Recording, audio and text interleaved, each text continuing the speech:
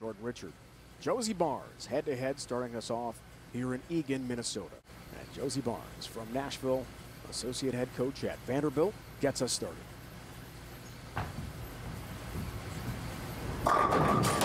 With a 7-10, Kelly, wow.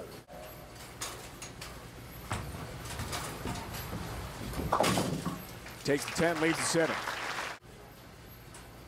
A former star at Arkansas State. Rookie season, and she's already 9th in points. Tremendous here, crossing over, that's a high shot. Baby split on the 3-10. As you said, fit it through both pins to cover the spare.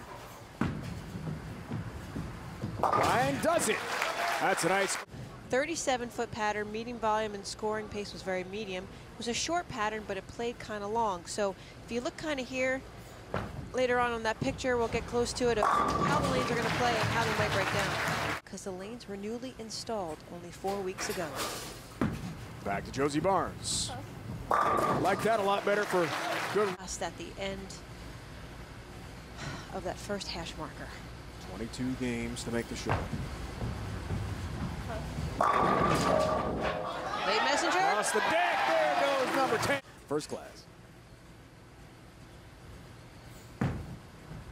Jordan's response. Wow.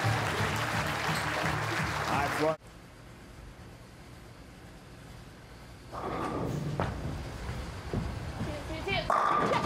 It sure did, Jordan. Kyle, because they both won a high school bowling tournament. Boys and the girls. Good memories. 3-6-10. You heard.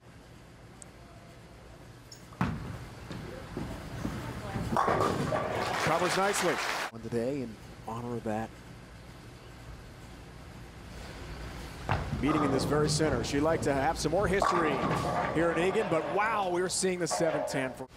The move there is trying to get the ball to start up sooner, to roll heavier through the pocket. So it's a 2-1. Looks for the turkey in the 5th frame. They go up by 47 pins. Focused and locked in. Liked it, and some help. Lucky break roll to 2-8. 5-bagger and a 57-pin lead. Brooklyn strike, why not? Are imperative. Yeah, she found her way a little bit on this right lane. Came up high, left 3-6-10, made the spare. See if she gets lined up. Right there, excellent shot. Powers delivery to knock out the 10. It's got the Vanderbilt anchor down logo there for her spare ball. That's a 10-pin. Vandy won the national lane. Change directions and roll forward to that 1-3 pocket.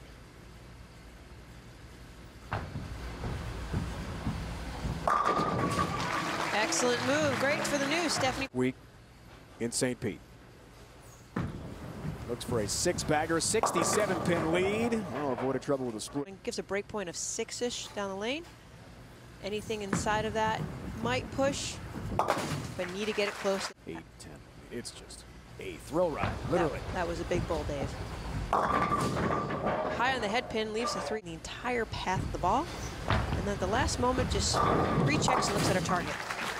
Parents just can't quite stay in the arena. You know, just got to be a little further out, sometimes in the car watching. High hit 4-7 leave. And shoot to add the spare to her score.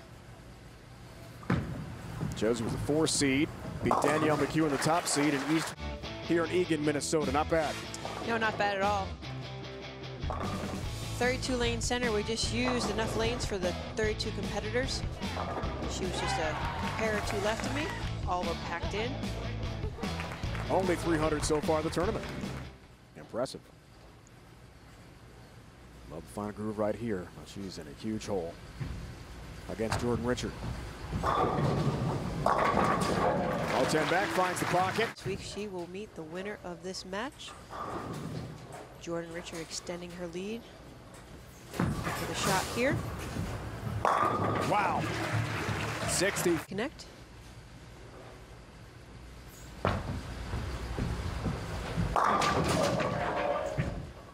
Yes, Dave. You know, it's vital to have the help out here of the ball reps, friends, parents, people you bowl with, and teaching some information. Jordan Richard has wrapped up this match. Impressive bowling for the front runner for PWBA Tour Rookie of the Year, and the 4 seed will advance over Josie Barnes, a tour titleist this year.